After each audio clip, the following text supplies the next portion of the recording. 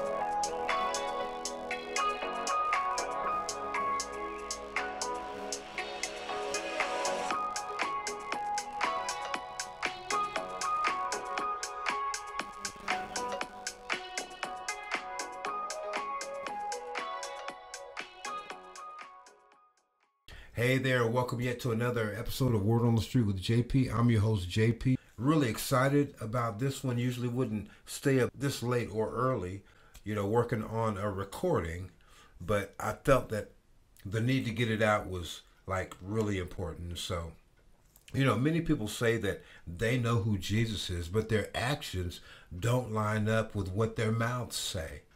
There were many times in the Bible where Jesus got frustrated at the unbelief of the people, especially those who were closest to him. And even though he performed miracles, healings, and even raised some folks from the dead, even those closest to him really didn't get who he was until his resurrection. And knowing this, we can clearly see why the heart of God was broken. Having seen all that Jesus did and stood for, still wasn't enough to convince the people that Jesus was truly who he said he was. So he was often upset with his followers, but it wasn't always that way. In the beginning, they believed and were excited to know that they were potentially in the presence of the long-awaited Messiah, as stated in John, the 2nd chapter, the 11th verse, where it says, "This beginning of miracles did Jesus in Cana of Galilee and manifested forth his glory, and his disciples believed on him."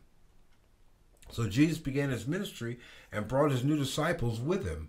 Their willingness to put aside their families, their lives, their professions, and all other things that they had going on to follow him was a testament of their faith in who they believed him to be. With this being the case, somewhere along the way, they stopped believing. And why? Their inconsistent faith was often a source of heartbreak for Jesus and disappointment as he displays his displeasure with them in the following scripture. It's found in Matthew, the 21st chapter, the 12th verse. So first we'll talk about his disruption in the temple and how he got mad at the things that were going on there. And it reads, starting out in verse 12, and Jesus went into the temple of God and cast out all of them that sold and bought in the temple, and overthrew the tables of the money changers and the seats of them that sold doves. Verse 13, and said unto them, it is written, my house shall be called the house of prayer, but ye have made it a den of thieves. Verse 14, and the blind and the lame came to him in the temple, and he healed them. He went in and went ham when he saw that things were out of order in his house or his father's house. And just like the Lord stood against evil, we're supposed to do the same.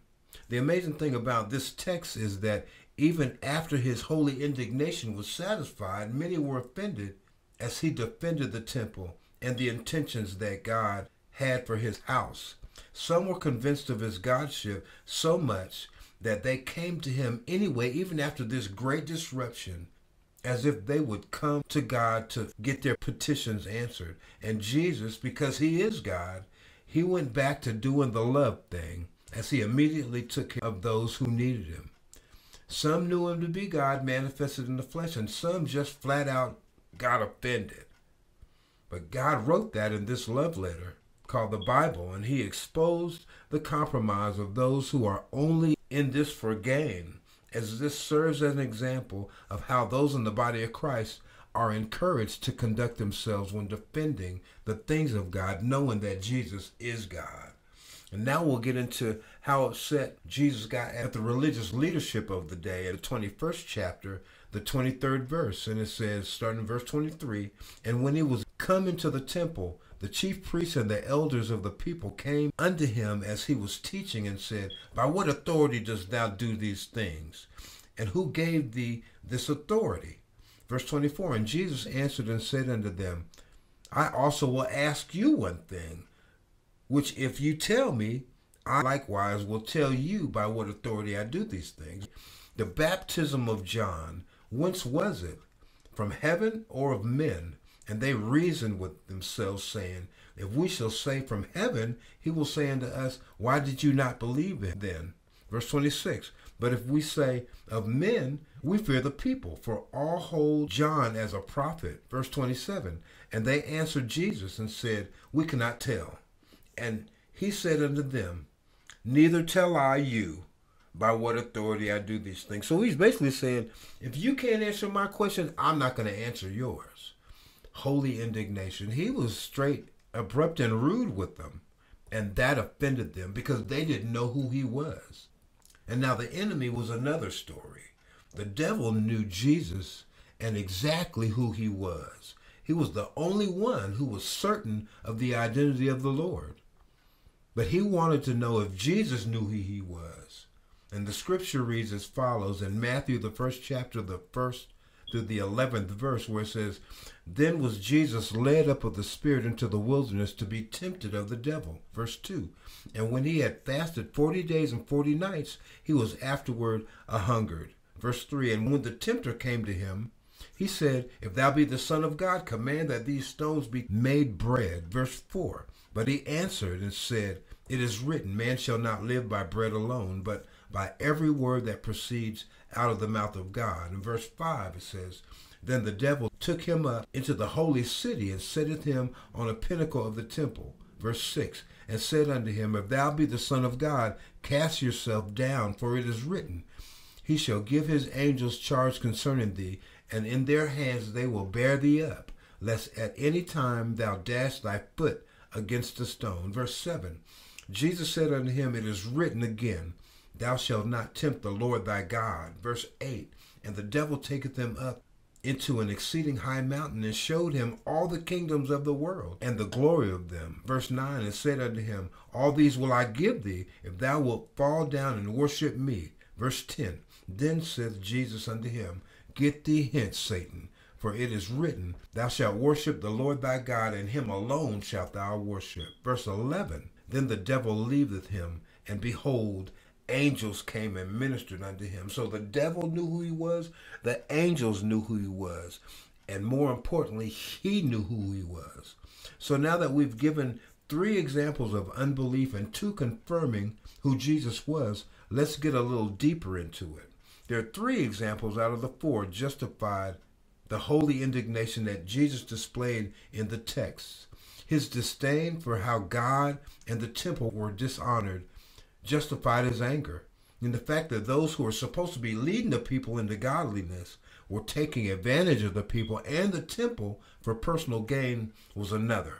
The beginning of the faith for his followers must have been refreshing for him, but as time went on and he realized that the more miracles, signs, and wonders that he performed in their sight, somewhere along the line, this became not enough for them to keep their faith in him in play, thus letting him know that they really either didn't believe he was who he said he was, or they were getting too comfortable in his humanness.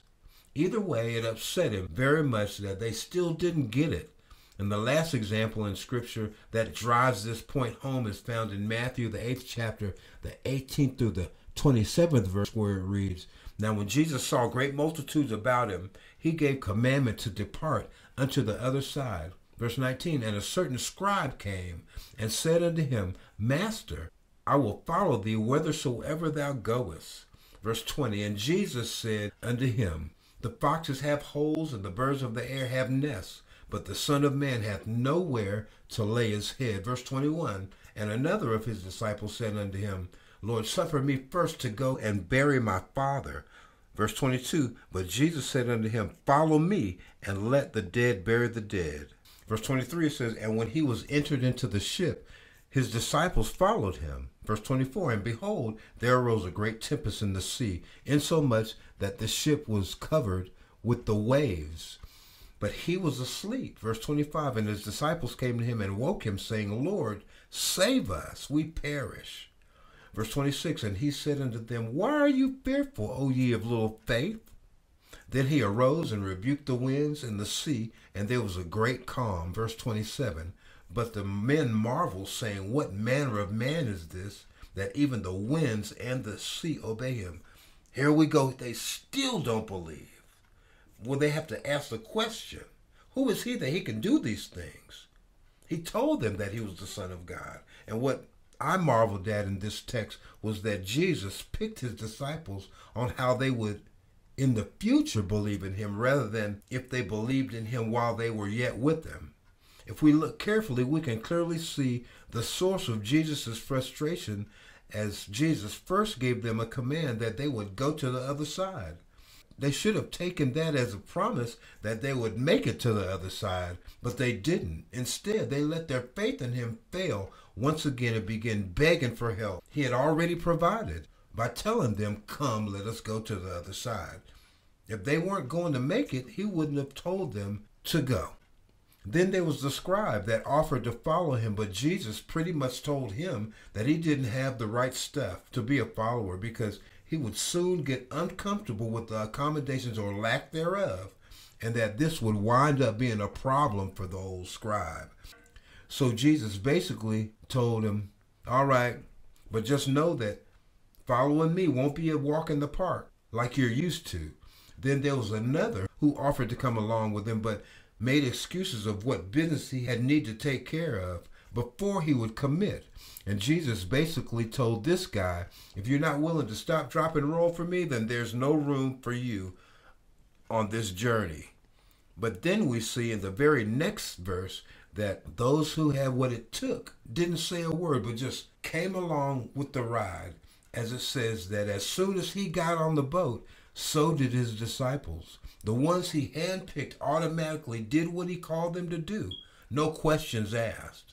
The ones who would eventually prove to be faithful and consequently instrumental to taking this gospel throughout the whole world at the expense of their own lives. They just got on board. And even though Jesus was God manifested in the flesh, his human side still got frustrated with them during those moments when they demonstrated their unbelief in who he was and right in his face. At least they were honest, though, and transparent. And maybe that's why he picked them. And having broken down these moments when people operated in doubt and unbelief in the very presence of God, who do we say Jesus is to us? Are we like the bougie scribe? Are we like the one who thinks they need to get some things together in their lives before they fully commit to Jesus? Or are we one of the ones who only believes if we see it? Or are we like the disciples who just got in the boat? No questions asked. Thank God that Jesus quenched the anger of God for us. That he doesn't have to continue in his frustration towards us. Because Jesus sacrificed his life on the cross for all those who would believe in and on him. Taking away and quenching the anger, the wrath of God. Thank God that he no longer is angry with us, as the finished works of Jesus at Calvary covers us with his blood, making us partakers in his mercy and his grace. And just like the disciples, he knows what we will be, as the work he began in us, he is sure to finish. Because of that, he entreats us in our appointments as heirs with Jesus throughout eternity. And because of the blood that was shed for us, we are all sealed in him and are legal recipients of the promises that he made to our fathers in the faith. So if you don't know Jesus in the pardoning of your sins and you want to, or you simply want to rededicate your lives and your efforts back to God, now's the time to get that thing done. Hey there, and thank you so much for listening and watching Word on the Street with JP. I'm your host, JP, and if you don't know Jesus in the pardoning of your sins and you want to, simply believe that God the Father sent his only begotten Son, Jesus, to the cross to pay the sin debt that you owed. He died, was buried, resurrected on the third day, and rose with all power. Ask God the Father to forgive you of your sins. Confess those sins, that he might throw them into the sea of forgetfulness. Believe in your heart that Jesus is the Son of God. Give your life to him. Ask him into your life, that you might be his and he might be your God. Then congratulations is in order, as you are one of the newest members of the family of faith. So welcome to the family. Make sure that you connect yourself with a Bible-based ministry, one that rightly divides the Word of God. Learn about the things of God. Get to work serving God by serving people. Thank you so much for listening, watching Word on the Street with JP. I'm your host, JP. Make sure that you pray for the peace of Jerusalem. Take care of yourselves. Take care of one another. And if I don't see you again on this side, I'll see you again on the other side. But until then, that's right. Maybe we'll just see you on the radio. Shalom.